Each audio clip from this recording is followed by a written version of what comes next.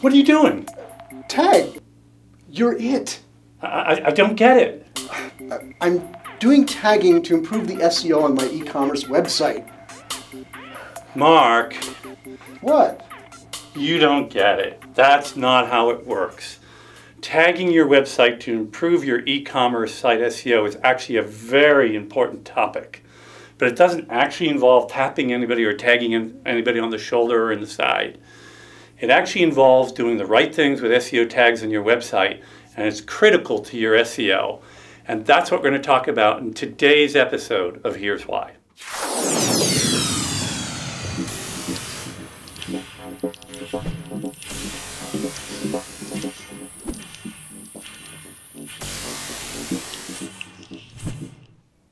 Okay, Eric, now that we've established that site tagging is not a game, what are some of the real challenges with e-com sites?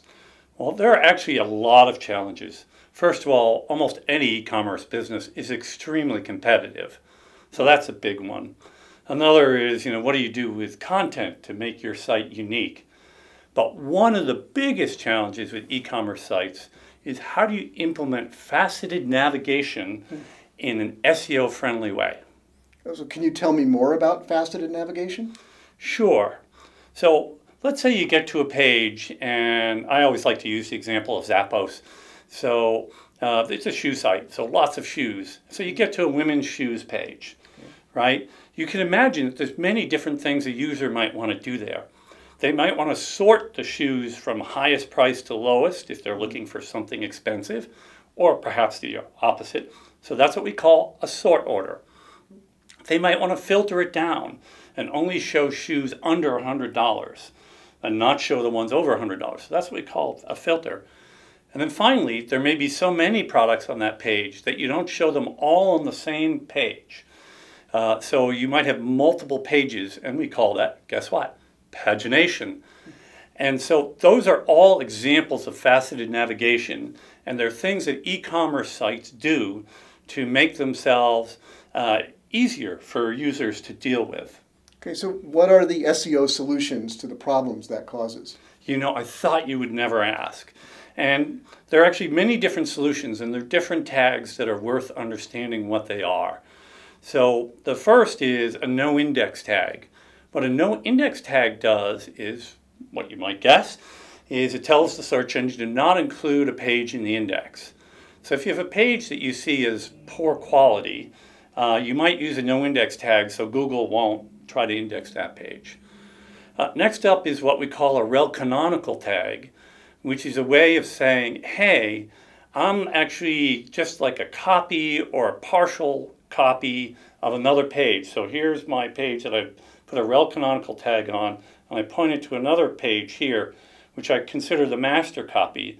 And I'm telling Google, for ranking purposes and link gathering and putting in the search results, ignore me, send all my credit over to this master page.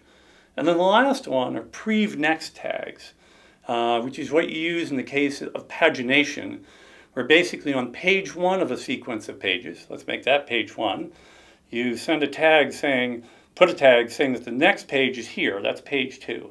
And on page 2, you have a tag that points back to page 1 and says, here's the previous page. And a tag points forward to page 3, says, here's the next page. All these things help search engines understand what you're doing with your faceted navigation. Well, okay, thanks, Eric. But you did a study in which you looked at some major e-commerce sites and to see if they were implementing the things you just shared with us correctly. What did you find? Can you share some of the stats from that? It was a nightmare. I'll tell you that we know of 2 major e-commerce sites that implement rel canonical instructions from their all their faceted navigation pages to the home pages of their sites, which is basically telling Google to send all that link value and SEO value to the home page of the site. And that's just really bad. The relevance and everything is just horrible SEO. Don't do that. But even at a much simpler level, or perhaps a more complicated level, 25% of the sites, the pages that we looked at, are using these SEO tags that relate to faceted navigation in a way that conflicts with one another. So they might no index a page and have a rel canonical instruction on it as well. And those two instructions are different instructions that the search engine has to figure out which one to do with. And then more broadly, 50% approximately of all the URLs we looked at were actually using the tags either incorrectly, so like in the wrong place, or not using them when they should be using them. So by the time you're done, about a quarter to 35% of the pages are actually using these tags in the right way. Just to explain what I said a little more clearly here, the numbers I gave you added up to more than 100%, and that's because the conflicting plus the improper use are, overlapping. But at the end of the day, only about 35% of the pages we looked at were using the tags properly. Wow, those are amazing statistics.